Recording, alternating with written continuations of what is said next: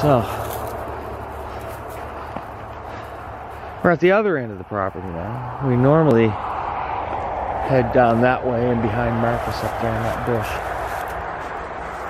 We started there.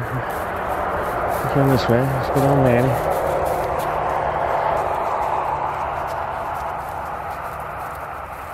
You see the highway's right here.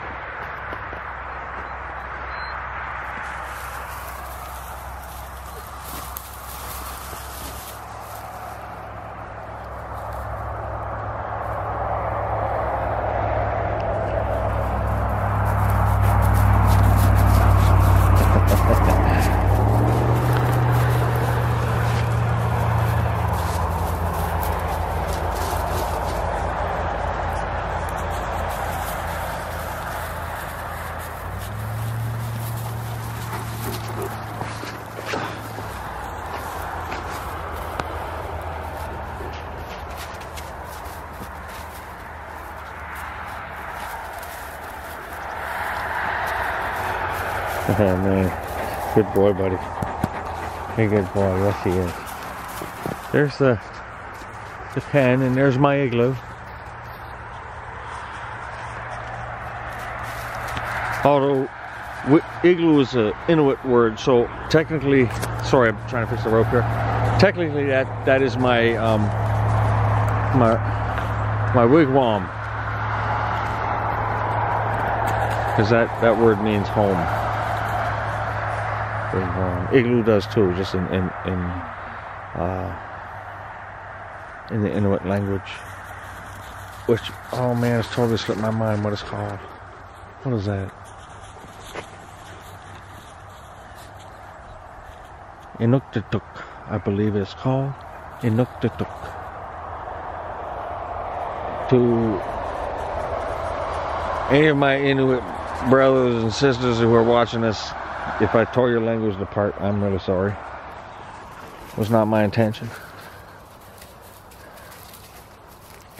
And yeah, I do know a lot of Inuit people.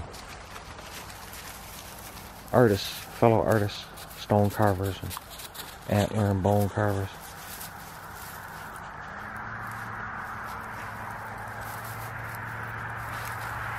She's going after voles. So yeah, those puppies back at the pen, I'm going to find some good names for them. So this coming Wednesday, I'll probably take a video because they'll be 70 days old. That will be the 10-week mark. That is the mark that I normally let them go to the new homes.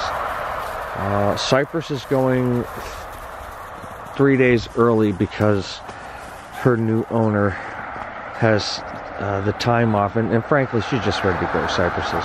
She's almost 10 weeks old, and she's really, really smart and adaptive. This guy's going to have time off from work just to dedicate to her. Well, that's a good thing for her. Manny? So Manny was onto something over there in that bush that you see way across the way. You gotta watch him because I've actually commended him. I've told him he was a good boy for chasing pests off and stuff like that. She sees it too. You can see it in her. Look, she's looking at something over there. The wind's coming in. It'd be coming right against her right side as she's coming towards us right now. It's coming from the right side of the camera, which is the northwest. It's coming out of the northwest. It's not much for wind. It's just a really, really gentle breeze. But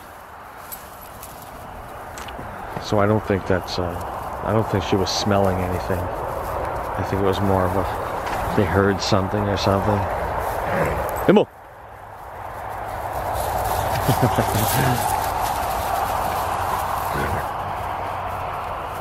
She likes to get tickled. She lays down and lets him tickle her.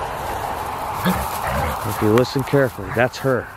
She snaps her jaws shut. You can hear it. You hear that? You hear that?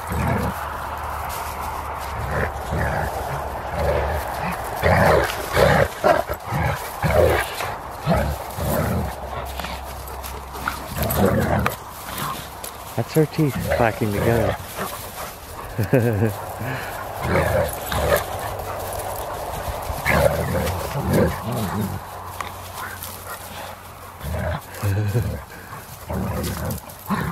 Whoa.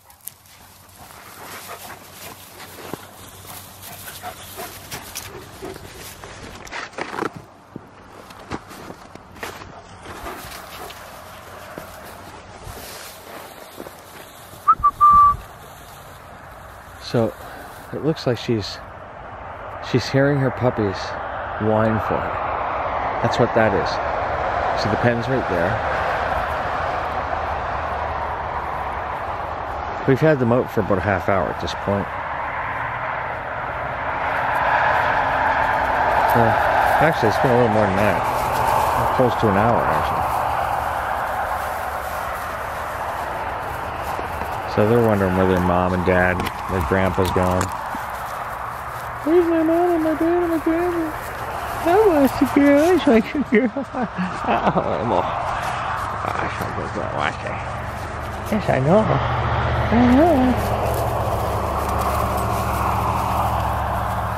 Again, sorry for the shoddy camera work. I'm juggling a rope, a camera, keeping an eye out for wildlife that these guys might just bolt after. Watching the highway, so on and so forth.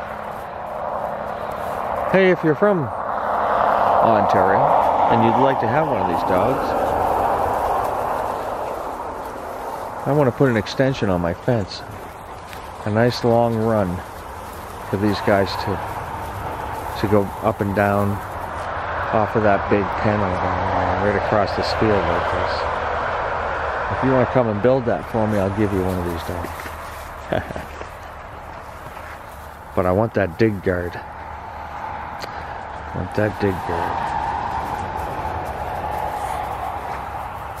That's provided you can also provide whatever dog I give you with at least as good as what I can provide.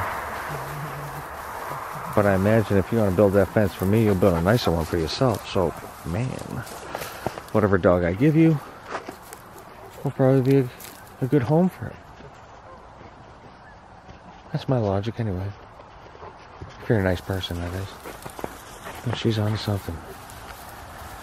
If she hears it, the puppies are crying again. So it's been an hour. I'm gonna take them back in now. So, hey Manny. Hey Manny. We going home, buddy? Come on. We'll go home. Let's go home. Gotta get Marcus. Yep. See? Told him, let's go home. Come on, guys. All right, folks.